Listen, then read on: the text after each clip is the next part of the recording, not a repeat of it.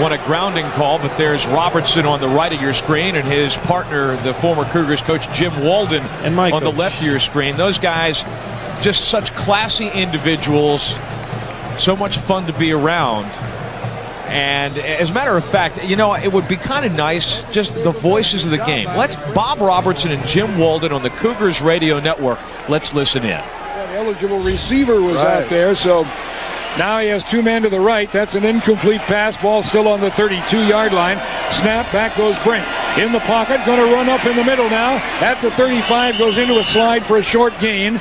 As he got the ball maybe just across the 35-yard line. Bray was standing in his path that time, and he went down on the slide, took the short gain at the 35. Well, the one thing we're probably doing a little bit as far as I'm concerned, we're running a few too many takeoffs. I know we're behind by 19, and I know that time is running out, but you got to maintain drives, so don't give up the short stuff because they're laying back a little bit more. They're not going to give us the big takeoff, so take what they give you, run some underneath stuff. Two men go wide to the right side. Nobody out to the left. Tight end on the left. Timeout taken by Washington State. Brink will take the timeout. 11:29 left in the game. 31-12 Oregon State leading. Timeout on the Cougars Sports Radio Network.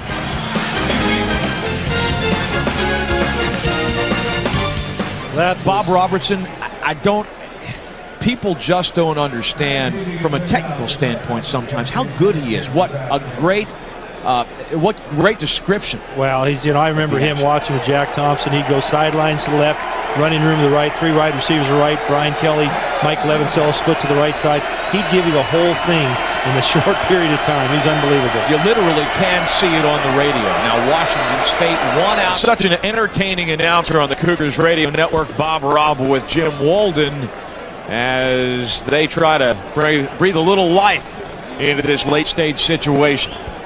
Where's he going with it? Out of the 43. That's a long way. From the 42, yeah, that'd be about right, wouldn't it? 15 yards to the 43-yard line. So anyway, the Cougars now have the ball at the 43 of Oregon State. Well, all that said, it was a great return. I mean, you really, we forget that part. We're so worried about the call, but it was Tyler Breckenridge just did a great job, individual job of getting the ball upfield. Yeah, he spun away from one sure tackle and then cut back into the middle again.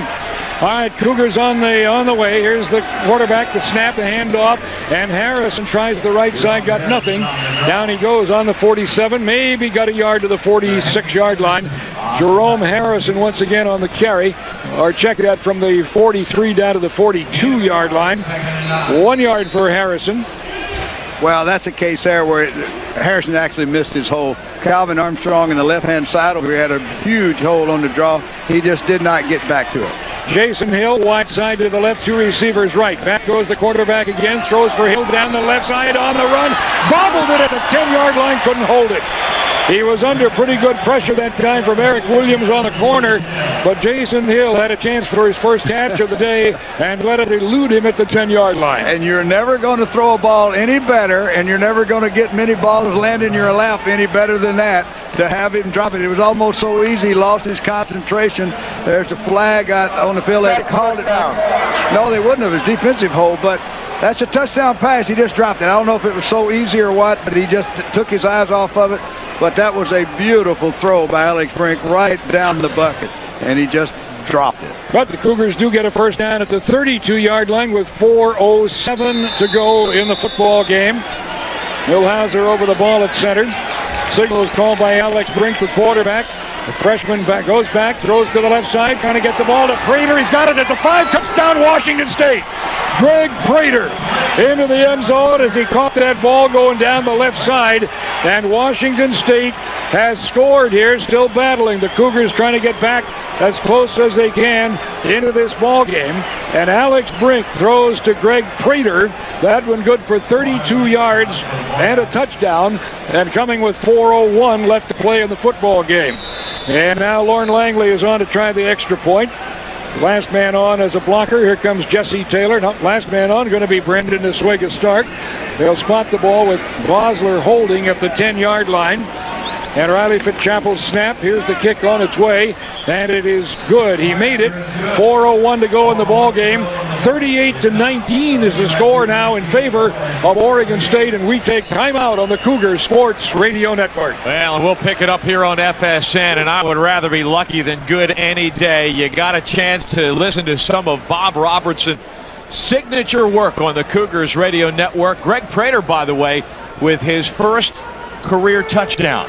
Yeah, that was great. And, you know, Bob, we just want to say congratulations to both him and his wife, Joanne, their 53rd wedding anniversary they celebrated yesterday. That's and Joanne in the back of the booth. That's Joanne right there, and that's Jim Walden's daughter, Emily, there. So congratulations to Bob and Joanne on just a wonderful people they are. They really are. You know, come to think of it, Bob Robertson so strongly associated with the Cougars, but he did Washington games for a while. And so I guess what it comes down to is that there was a time during which obviously he called your games and he called Sonny Sixkiller's games when Sonny was playing for the Huskies. So he had a piece of both of our analysts here on FSN. And again, for somebody who is a student of the craft, Bob Robertson describes the action as well as anybody as I have ever listened to.